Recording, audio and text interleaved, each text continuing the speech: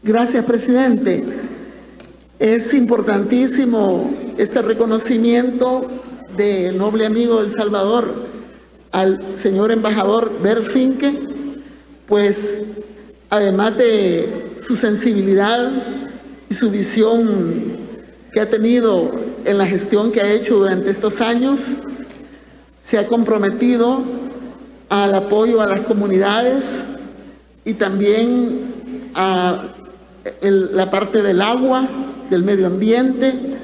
también con proyectos hacia las mujeres para lograr su igualdad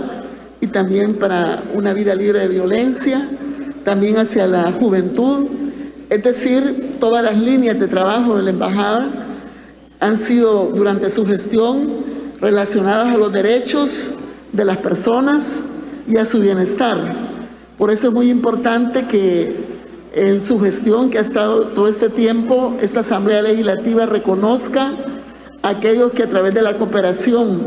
y a través de las múltiples gestiones que se han hecho, contribuyen al desarrollo social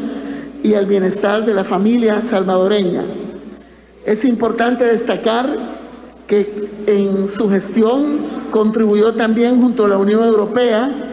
a hacer proyectos también de magnitud mucho mayor y, por supuesto, como una persona democrática con una amplitud, ha sido muy respetuoso de la soberanía y de la relación entre estos pueblos del Salvador y Alemania. Por eso nuestro grupo parlamentario este día acompaña a este reconocimiento, este dictamen,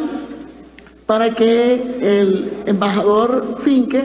pueda ser reconocido en esta forma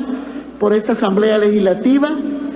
y decir también pues que estaremos muy pendientes de las nuevas misiones que él va a hacer a nivel político-diplomático en el mundo. Le deseamos éxitos